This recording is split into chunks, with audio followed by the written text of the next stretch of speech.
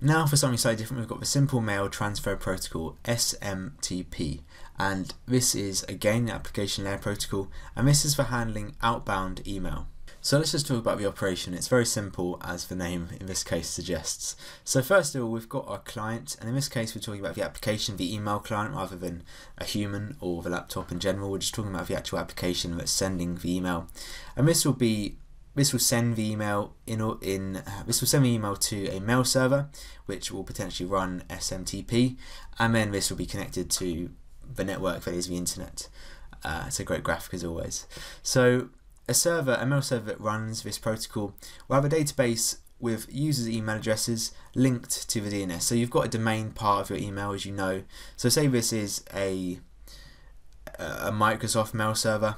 If you're sending to someone with @gmail.com, it will know where to send that. It will know the servers of Gmail because it will have this database that's linked to the DNS. So it will be able to send it to other mail servers where the inbound email protocols work.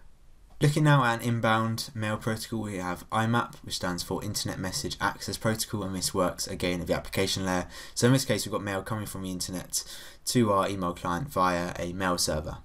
And the way IMAP works is it keeps the client and the server in sync. This isn't necessarily the case. There's another protocol which is an alternative, which essentially once you download your email, it gets deleted from the server. This doesn't happen with IMAP. Instead, when you download an email, a copy is kept on the mail server that runs IMAP.